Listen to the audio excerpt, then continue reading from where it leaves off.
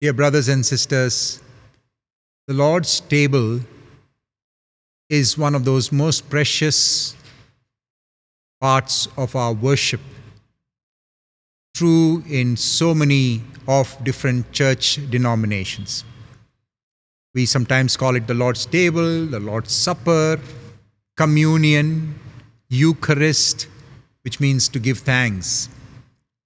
And sometimes in different denominations, there are different rituals and ways and styles and practices.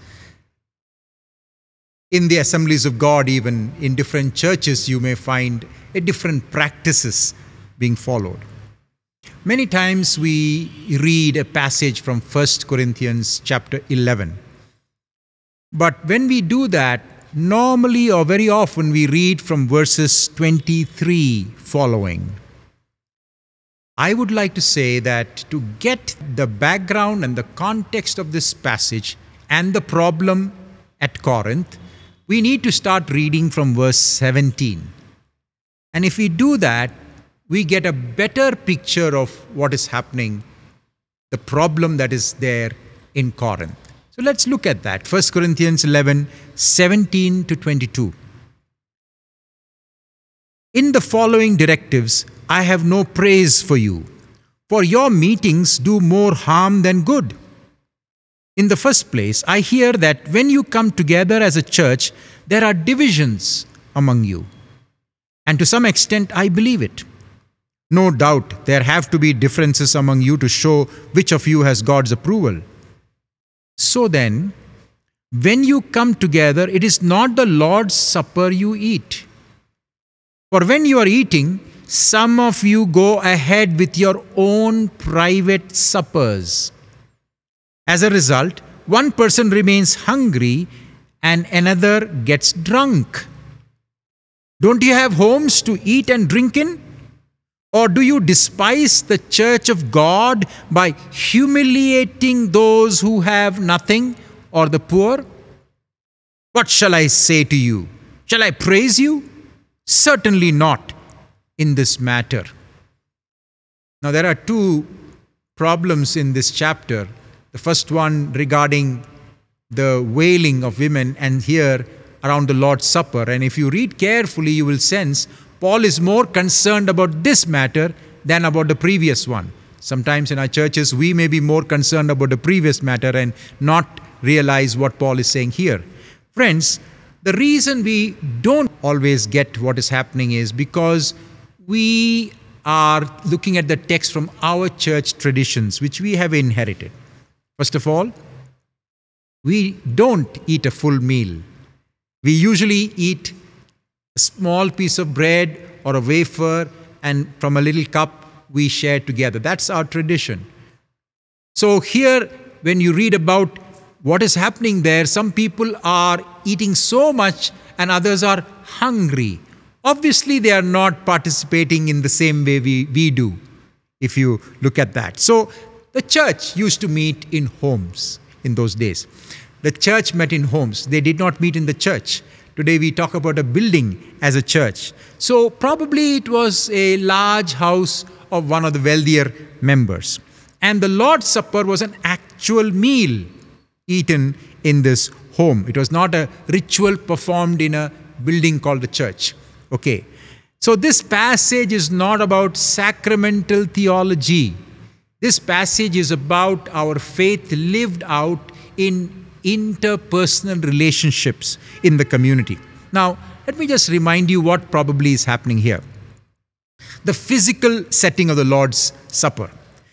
In many of these bigger houses, a villa, there would be a room, we would call it a dining room, that was called the triclinium. The triclinium because the table was a three-sided table where the host would sit, and along with the host, maybe there was place for another 8 or 9 people, and only those would recline at the table and eat with the hosts.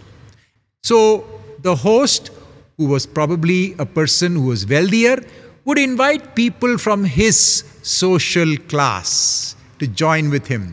And they would have a very sumptuous meal, and there was plenty of food, and plenty of wine, to the extent that Paul says some of them were even getting drunk.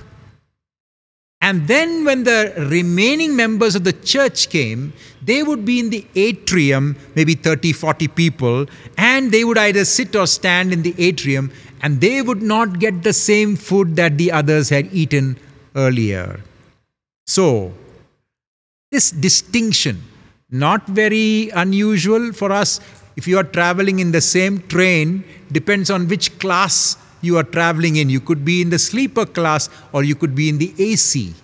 Or in a plane, sometimes you could be in the economy class or in the first class. And there are differences. The food and the facilities are different. Now, just like that is acceptable in our cultures, that was acceptable that they ate like that, following their cultural practices. But for Paul, that was not acceptable. When you come together as a church, he said, the poor who come later are being humiliated. Now, you and I cannot understand that, since all of us have the same piece of bread or the same wafer in our churches, in our traditions. So what is Paul talking about? He is upset that their cultural things that are accepted culturally are suppressing or overpowering the kingdom values, and by that humiliating the poor. So Paul keeps saying, you need to remember you are one body. Discerning the body of the Lord here is the body of the Lord, the church. Sometimes we focus too much about our personal life. Yes, we need to look at our personal life too. So the community is reminded that we are living between the cross and the parousia, the coming of the Lord. And how do we live? We live following that self-giving pattern of Christ. So, friends, it's very interesting. In a sense, we can be thankful that they messed up, and so Paul wrote all this so that we have an idea about what is happening in the church. We too must manifest our community unity as the people of God. How do we do that? Especially be concerned for those who have less, the poor, the needy, in our community and beyond. That is what, when we receive grace, share it with others. Secondly, we remember the death of Jesus, the place where we receive grace. But then we also remember that He is coming back again, and we prepare ourselves for the coming of the Lord. Then we ponder about judgment. There are passages that are following in this chapter which talks about judgment. And even though I'll be careful to say there is no one-to-one correspondence with somebody's disobedience and their present suffering, we must recognize that God takes sin seriously and sometimes will act to discipline those who defy His will. The Corinthians need to hear that, and sometimes we too need to. Remember, God cannot be trifled with. God takes us seriously. And so, as we partake of the Lord's table, the institution of the Lord's Supper is found in 3 Gospels. It is referred to in a different way in John chapter 6 also. But I'm going to read the verses from 1 Corinthians 23 to 26. For I received from the Lord what I also passed on to you. The Lord Jesus, on the night He was betrayed, He took bread.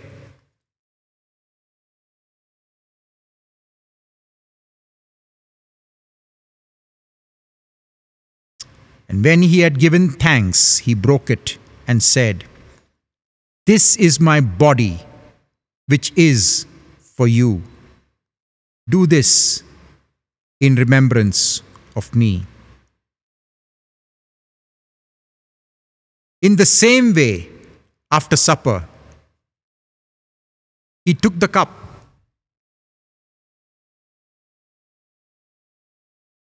saying, "This cup is a new covenant in my blood.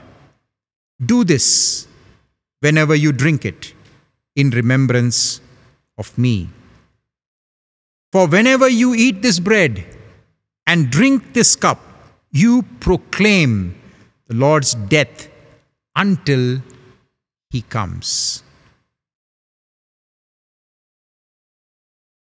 And then he says, whoever eats of this bread or drinks the cup of the Lord in an unworthy manner will be guilty of sinning against the body and blood of the Lord. Remember, this is a time to keep in mind that we are part of a body. And if there are needy ones amongst us, God places on our hearts those who are around us. As we partake of the Lord's table, we recognize that we are part of a large body of God's people. And we are called to receive grace and live in grace.